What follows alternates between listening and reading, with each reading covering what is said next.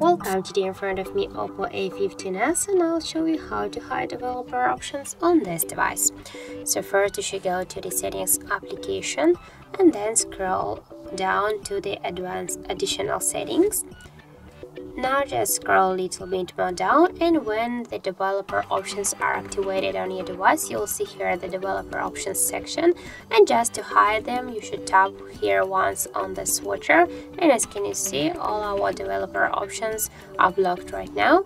And now when we'll go back, you can see that the developer options section is gone. So that's it.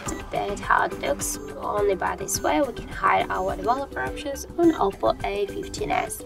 So thank you guys for watching, and if you find this video helpful, don't forget to leave a like, comment and to subscribe our channel.